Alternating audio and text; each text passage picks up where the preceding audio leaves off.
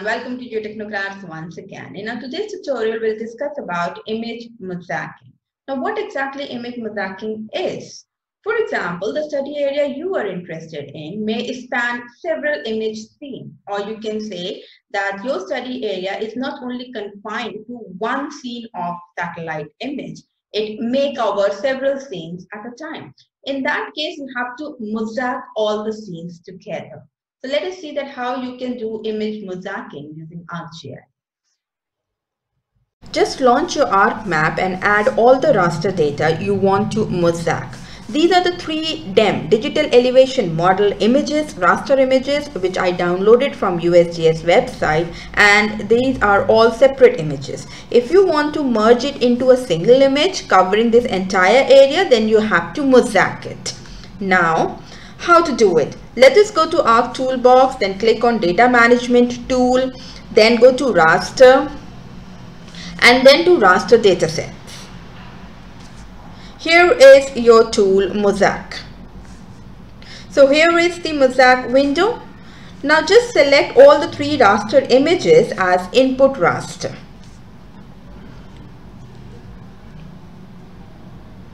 Now here is the target raster.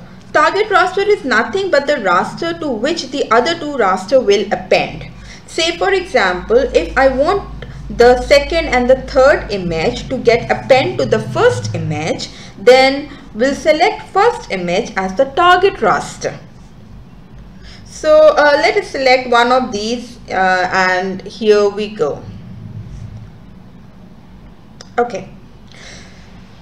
So there is another way as well where you can create an empty raster data set and select that as your target raster. So in that case, instead of two images getting appended to one image, entirely a new mosaic raster image will be created.